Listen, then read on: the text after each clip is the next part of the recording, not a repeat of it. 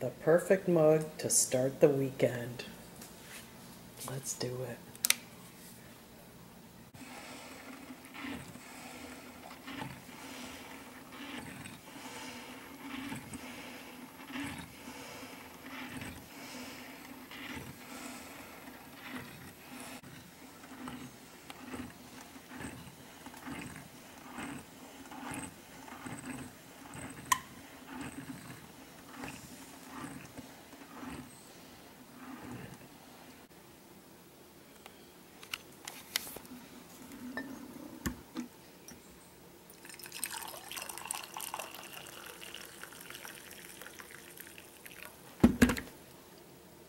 Hi everyone, welcome to Sew Lovely with Grace. If you're new here, I'm Grace. If you're returning, welcome back.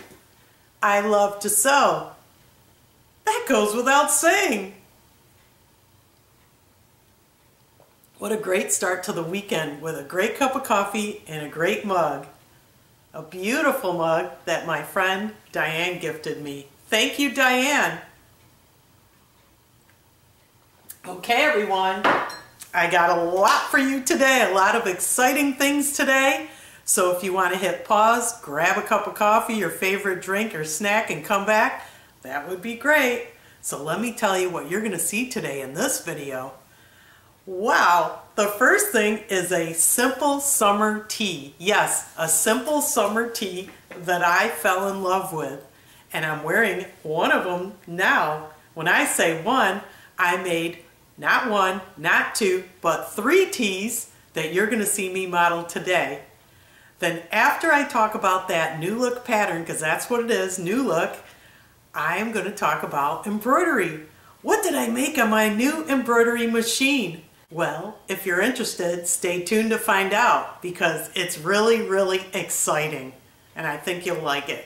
And then finally, I have something sweet for you to see at the end of the video. So let's get started. So this week, I brought my serger in to get serviced. Let me tell you what happened. My serger, of course, I service my machines because you want to keep them maintained. They're high quality, they're, high-end machines. And it just so happened, it was a coincidence, I needed to bring it in anyways. But the funny thing is that I couldn't thread it. With the Enlightened serger, you have this push thing and it threads the needles. Now the left needle I could thread, but the right needle was not threading. And I would hand thread it, and then I would sew, and then the thread would come out. Well, come to find out, I've owned this thing for 12 years, okay? Never has this happened, but I put in the needle backwards. So I just want to tell you, sometimes you could be sewing for decades and do something silly like that and kind of damage your machine, but fortunately it wasn't damaged. So that's how my week started. Actually, it was last week I brought it in. I got it back, it's home, and it's covered, and it's clean, and I used it, so I'm so happy. And then what else did I do this week? Besides the 3 tees, I made my first embroidery project on my new Meridian 2 machine. And it's amazing. This machine is just a dream come true, and I hope you like what I made. But first, let me talk about the new look pattern of the simple summer tee that I'm in love with. It's new look 6217 View B is the tee, is the orange one and the yellow top here. They're the same view. I've had this pattern, now not this one, this is the 99-cent one that I got at Hobby Lobby. This is the second one I got. But the first one I got sat in my collection since December 22. That's when I got it, when I did my first video on this channel. I did a new look pattern haul to kick off my channel, and this pattern was included, but I never sewed it up till now. And what a treasure this pattern is. This is a must-have, no doubt, must-have pattern. So what I'm going to do, I had made 3 of these tees with slight differences. One, the one I'm wearing with no changes to the pattern. Then the second one, or they're not in any order, but one of them I made with a tie, and then another one I made with bias tape from the same fabric. So I'm going to show you all 3, and then we'll come back here and I'll talk about the pattern. This is a very simple tee that you're going to love in your wardrobe and you're going to make over and over again. I made 3 in 2 days just because it's simple to put together. You could put it on, it's a pullover through your head, even though there's a button in the back. You don't need to unbutton it. It has a back seam here. The front is finished with bias binding here, bias tape here, and this is a narrow hem, simple narrow hem, very quick, and I hem these by just serging it all the way around and then folding it over and top stitching. It has this little tiny curve here on the hip. I paired it with these jeggings that I got at Walmart, these capri jeggings. They're really, really comfortable, and the shoes are from Walmart also. It's just a simple outfit. It's still dressy but casual and very, very comfortable. And this fabric is from Joann's. I got it last summer. It's a chiffon. It's not see-through. Even though you'd think it would be, it's not. I love it. I love how it feels. It's just perfect for summer. And so this is one top that I made. And I made 3. This is the same top, but I added a tie. I want to give a shout out to Carol from So Carol because I got the idea from her on one of her videos. She showed a Berta pattern that had this design on a similar tee. So I decided to add it to this tee. So all I did was I created the tie and I just sewed it in the ditch down the center seam right here and tied it to give it more of a slumping effect and just a different design. It's still the same thing. We have the bias tape here for the neckline, and of course the narrow hem here, and I finished it off the exact same way as I always do with the serger and top stitch. It has a little curve here, and it's just really cute. Like I said, this is like a crepe de chine I got at Joann's. It's oh wait, actually I got this at Hobby Lobby. Now that I recall, I got it at Hobby Lobby. I still got 2 yards left. I think it was 4 something a yard. So let me give you a walk with this. I'm wearing these jeans, these jeggings. It's a great top. Style it with anything. White pants, jeans, and I just like this casual look with my sneakies. Just comfortable and just throw it on. No fuss, no muss. I absolutely love it. Now the only negative about this tie, since it is attached, you have to use it. You can't just, you know, take it off because it hangs and it's kind of ridiculous. But I will be wearing it with the tie. That's why I added the tie. So let me show you. Just pick it up and tie it. What I did was I did 2 35 by 7 inch strips I cut, and then I joined the 2 35-inch strips. Then I folded it right sides together, and just sewed it and left an opening and turned it, and then I just, you know, stitched in the ditch right here in the middle. Still has the button closure that was right here. And you have a different look. And I like it. I like it with the tie. I think it's just something unique, and I will wear it. Another winner. I love this top. The only difference on this top is the neckline. I made bias tape from the same fabric. So I finished it off with the bias tape that I made. I'm going to insert a clip after I model this for you and show you how I did that. But that's the only change. It's still the same design. 2 pattern pieces with the front and the back. It has the back seam, again, right here. And of course the button opening, closure there. But you can just slip this top on and off with the button You don't have to unbutton it. It's very easy. I like this crepe de chine fabric. I got this at Joann's. I previously made a top with this exact fabric and I have a video on it. It's a new look pattern. I'll insert it here.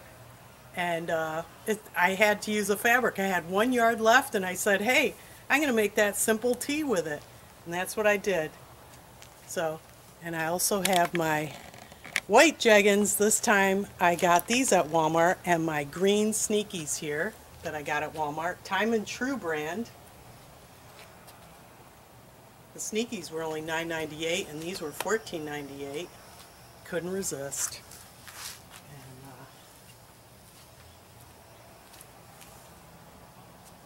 like I said, this tee is a must-have. I'm going to be buying more. You have 1 yard of fabric, this is your pattern. 1 yard of fabric, you're good to go. And it's very quick. And you can style it many different ways. So New Look 6217 is a great pattern. Here are the line drawings. This is the tee. Here's the back. Very nice, very simple lines. And now I'm going to include a little clip of the bias tape that I made with the green top, the crepe de chine. The pattern calls for 1/2 inch wide single fold bias tape, and I don't have one that matches, so I have a lot of this fabric left still. I can make it. I can make it myself. I'll just cut this fabric on the bias at a 45-degree angle, 1 inch wide, and then use my handy dandy bias tape maker set I got from Adams Sew. And the yellow one is for 1/2 inch single fold bias tape. Use my iron. So I'll just cut the strips, join them together, iron them, and I'll have my bias tape. And it'll look even better. I cut 2 strips on the bias because it's just for the neckline. I don't want a lot of bias tape. I'm not going to use this fabric again. And then, if you can see the line here, the thread is kind of light. I just sewed right here, and when I turn it this way, you'll have the bias strip. So I'm going to trim these and bring it to the iron to make the 1/2 inch single fold bias tape. I have my brand new Hamilton Beach Durathon iron here. With lots of steam. Very nice. And I have the awl to pull the fabric through. I have my bias tape maker and the strip that is wrong side up. And I'm feeding it through this bias tape maker, and I'm using my awl to feed it through. And I am going to pin it at the end here so that as I feed it through, it doesn't move. So I'm going to pin this right here to hold it. That'll work out better. I'm also going to use this Best Press spray because this fabric doesn't really press well. Actually, I should put on spray. That was on stream. Turn it here. It's a little. Is that stream now? Yeah. And see how that works, because I don't have a lot of luck with this crepe fabric for pressing. And I'm going to press right at the top here. Look at that steam. Keep pressing and just pulling this tape maker. Just keep going. It's coming along beautifully. Got a little bit more here to go. So let me get the iron. Look at that steam. This thing's a monster. I love how much steam it gives off. Camera, you can see. Whoop. Move the strip. I'm going to move the strip here and pin it down so it doesn't move, and keep pressing.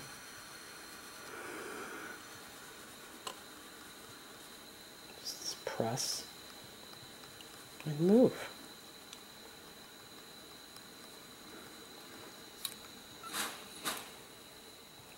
Going. Looking beautiful. So let me finish off camera. Look at that. How nice is that? Perfect. So I'm going to use this for the neckline. I previously made New Look 6656, the one that the model's wearing, but I made it with the open back with the same green crepe fabric. So I wanted to show you that here. I have a previous video on this top. It has this open back with the button closure, and then we have this invisible zipper, and it's pretty similar, but it's just a great fabric. And after I made this, I had enough fabric to make the tee and the bias tape. So I just wanted to show you how much I really like this fabric. I don't know if they still have it at Joann's, but if they do, it's great to work with. Now, let's talk about embroidery. Well, if you watched my video on National Sewing Machine Day, I did an unboxing of my new Meridian 2 Baby Lock embroidery machine and a box of bundle. And the bundle contained embroidery thread, sewing thread, stabilizer, 2 months of free Baby Lock online classes, and it was supposed to have needles. And it wasn't there. It was on back order, but I got it this week. Let me show you. Look at this tin! These Class A needles I got as part of the bundle with my embroidery machine. Now these are a variety of needles. Check this out. There's 50 needles in here of a whole variety. As you can see, there's twin needles, embroidery twin needles, leather needles. What else is there? Metallic, stretch needle, ballpoint needles, jeans needles, sharp, quilting, embroidery, and universal needles. All of these packages of needles. This is going to last a long time. It's such a great little package. It's amazing. And now I'm going to show you what I chose to be my first project on my new embroidery machine. It's a pickle pie design. It's called Brilliant Blooms Embroidered Quilt Event. I made a table runner. You can make the blocks as small or as big as you want. You can make the table runner as long or as short as you want. Let me show you my final result.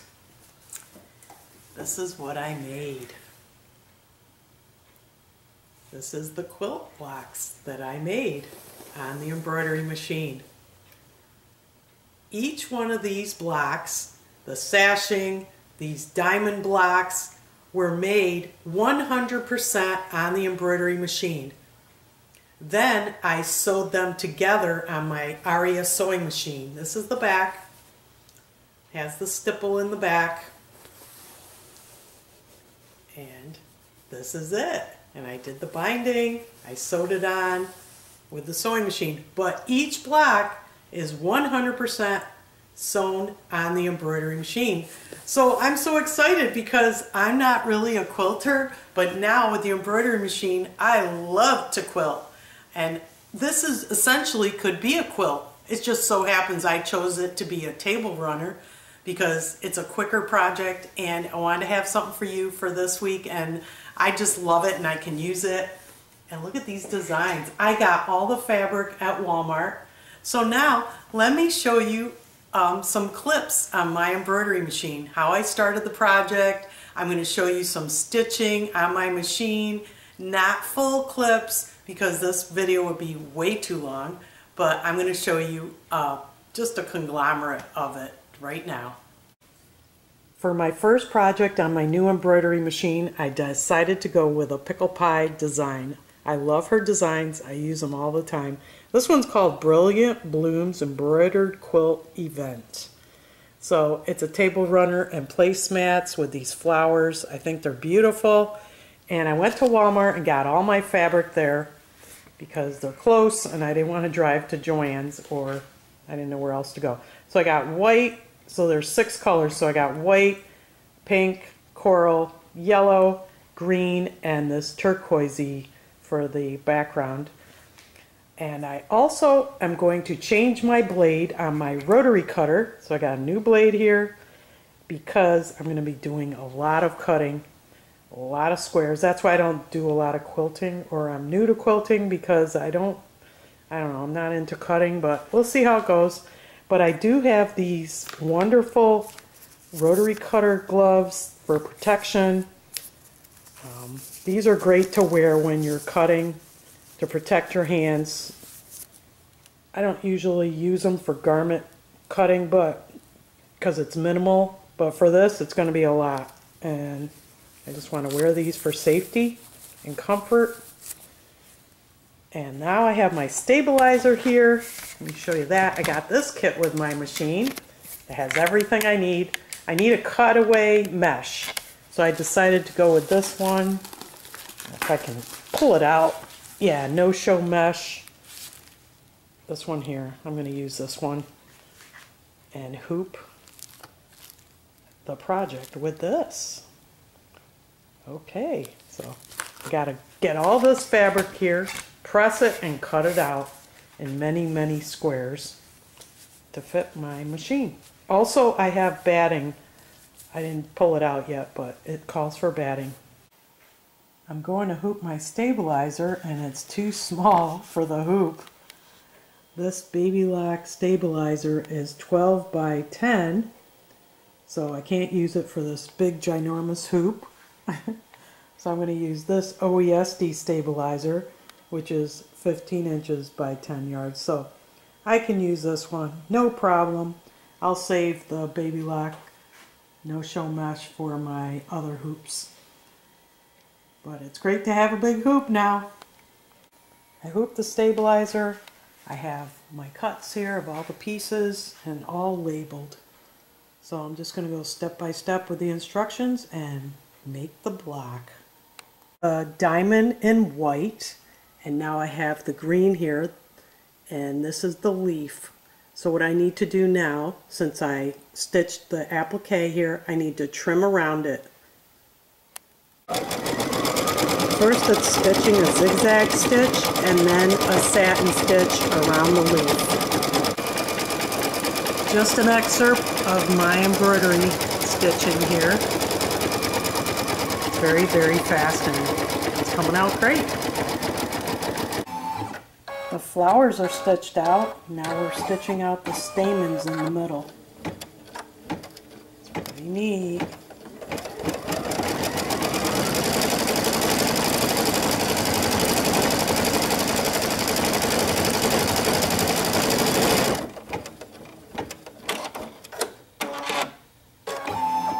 Last flower.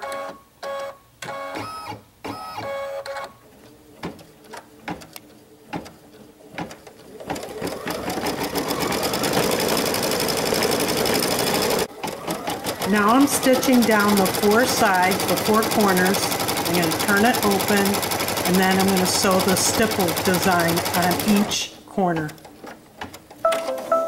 So this gets turned. Whoops. I have three sides stitched down. Well, it's working on the third one. Then the fourth, and after that is a stipple. Pretty neat.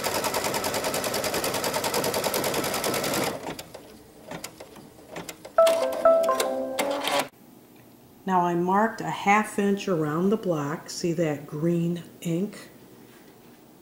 And I have to trim the block here and leave a 1/2 inch around it. So I trimmed the block and left a 1/2 inch around. Now I need to turn it and put the back on, the fabric on the back. And I'm going to use this basting adhesive. Then I'm going to put it back on the hoop, and then it's going to stitch the back onto this block. So now I'm stitching out the stipple quilting design here, and then a few more steps and I'm done with this block. I'm doing the sash now. Look at this beautiful display. I'm at this point doing the pink flowers at the moment.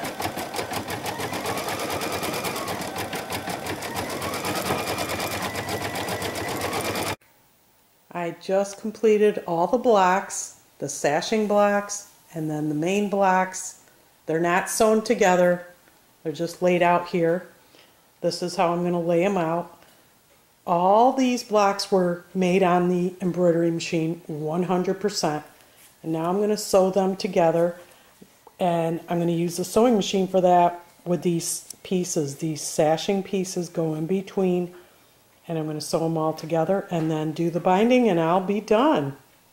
So I hope you enjoyed that, watching the stitch outs on my embroidery machine. It's just amazing what it can do. I want to show you close up. This applique here, isn't that beautiful? The flowers, the stems, and the stipple. These blocks, I can't believe, are 100% done on the embroidery machine, and it's just wonderful that you could do a quilt on it. So that's what I chose as my first project. Now, some other news about embroidery. I don't know if you've heard of OESD, Oklahoma Embroidery Supply and Design. They're an embroidery outfit that has and carries all things embroidery: designs, stabilizers, scissors, tape, spray, adhesive, anything embroidery. And I've been buying embroidery things with them for years. And they're having an event across the country. It's a 2-day event. So look locally in your city and see if there's somewhere nearby that you could attend.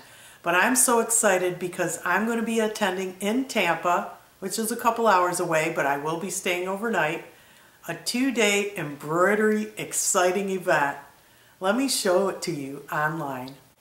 Just go to the OESD.com page and scroll down to the bottom till you get to resources. There it is, resources, and then you'll find events. So you want to click on events, and that should bring up the list of their events. You could search here for your town or zip code, I suppose, but this lists all the events that they're doing across the country. And I'm going to be going to this one. This is the event. It's called Let's Celebrate. Let's Celebrate with OESD Embroidery Machine Event, Tampa, Florida. It's sold out. I'm excited. And look at these. This is what we're going to make. Wow, looks like a flag of some sort. Well, the list is here actually. Welcome garden flag, party treat bag, centerpiece wrap, straw cupcake topper, and gift card holder. About this event is a 2-day in-person event. You get breakfast, lunch, snacks, beverages, contests with prizes, latest technology in sewing and embroidery machines, use of supplies and tools, and exclusive project kits. What you need to bring: yourself, a smile, a good attitude, and your willingness to learn. We provide the rest. So yeah, that's it. You just show up, the machines are there, top of the line machines you get to be exposed to and learn on. So that's what I'm going to be doing. I'm so excited. Check it out. That's it for this week. That was a lot. I hope you enjoyed it. I hope you stick around to the end because I have something sweet for you to see what I did with those apples. So I hope you found this video informative and fun. And most of all, I hope you were so inspired. More apples this morning, so I think I have enough for a whole pie. I'm going to use this Pillsbury Perfect Apple Pie recipe. I use it all the time. And these Pillsbury pie crusts. So I have my flour and sugar, nutmeg, cinnamon, lemon juice, my pie crust, and my apples. Now I need to cut them up and then mix it all together in the bowl. I mixed up all the ingredients, and now I'm going to put it in the pie shell. It's looking good. She's ready for the oven. So I got to put it at 425 for 45 minutes. I wish you could smell it, but can you hear it sizzling? Couple more minutes. It's bubbling there. See the bubbles? Oh, look at this pie. All right. I'll take it out. Doesn't that look delicious? It's still bubbling right out of the oven. I wish you could smell it. I got these mini pie tins on Amazon, so I decided to make mini apple pies. And I'm making the Pillsbury apple pie, the perfect apple pie recipe here. Now I'm just going to cover them up with the pie crust. I got the pie crusts at Aldi, so they're ready for the oven. Almost ready. Look at that crust. See the bubbling there? It's bubbling. To come out and cool down. They came out perfect.